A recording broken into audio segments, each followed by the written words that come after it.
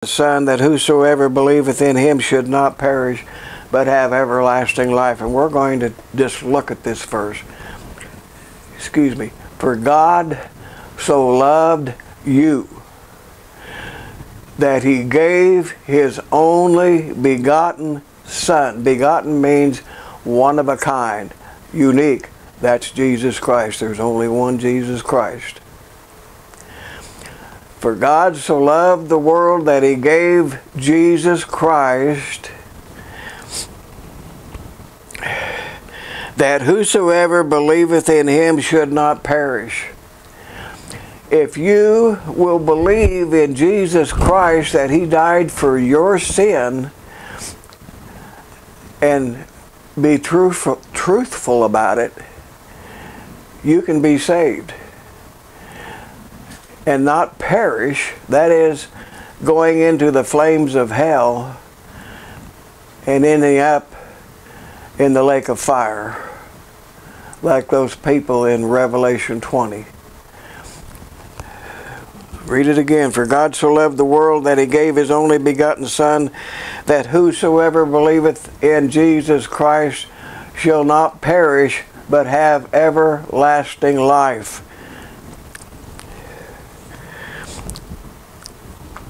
John 3:36. He that believeth on the Son, that means he that believes in Jesus Christ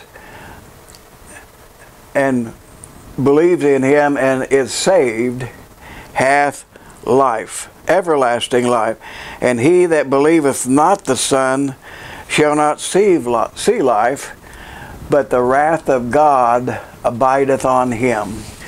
I've got 2 verses left. This one here explains who helps you along in your sin and in your unbelief of Jesus Christ.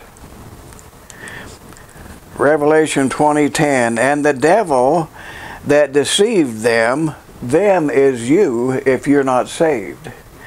The devil that deceived them was cast into the lake of fire and brimstone, where the beast and the false prophet are, and shall be tormented day and night forever and ever. And then the last verse that I'm going to say is the verse after John 3:16, for God so loved the world. Okay? For God sent not his Son into the world to condemn the world, but that the world through him shall be saved. So remember, it tears me up when I think about people lifting up their eyes being in hell.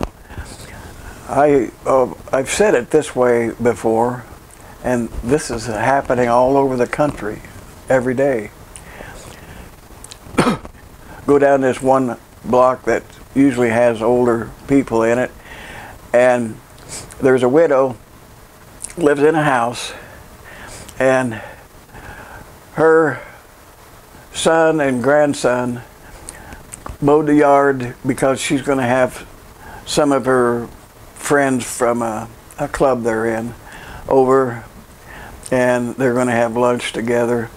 So she's been cleaning the house, and they've been cleaning the yard and the bushes and everything's just spotless. And when you go in the house, it's immaculate. Everything is in the right place. It's all dusted.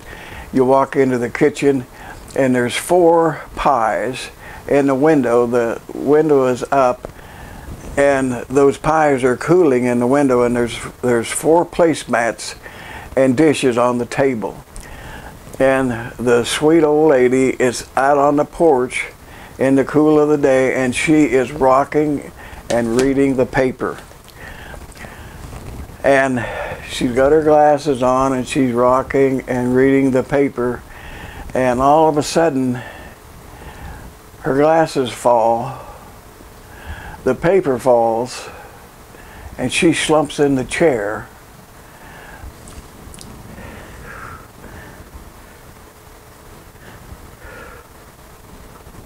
And in hell, she lifts up her eyes. I got to get a hold of myself. And that is happening all over this world. Not only in the United States, but other countries too, that aren't believers. And that rips my heart out. I'm going to pray with you right now, as soon as I can gather myself, and I'm going to ask God to save your soul. So, pray with me, all right? If you want to be saved, now's the time to do it. You don't have to close your eyes, but if you want to, that's fine. Just follow me. Father in heaven, forgive me for my sin.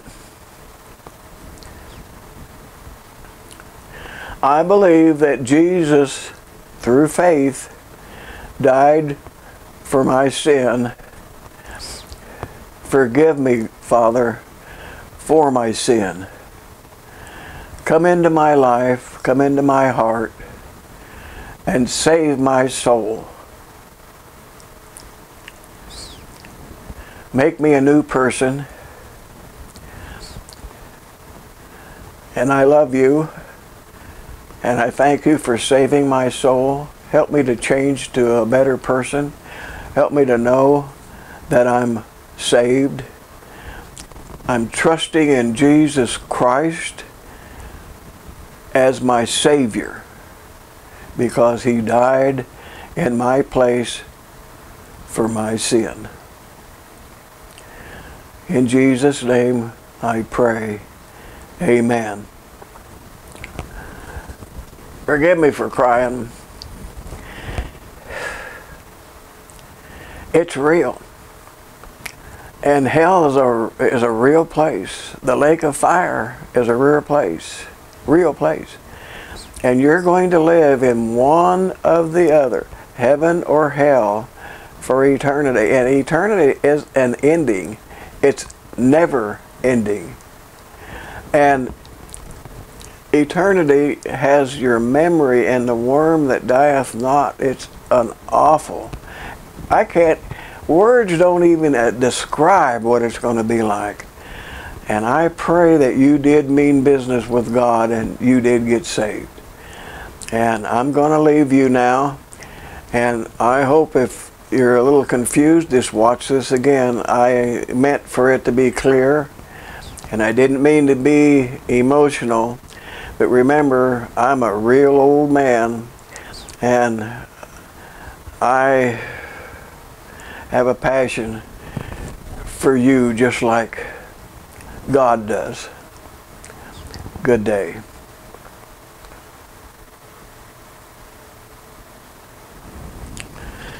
I don't know. We'll find out.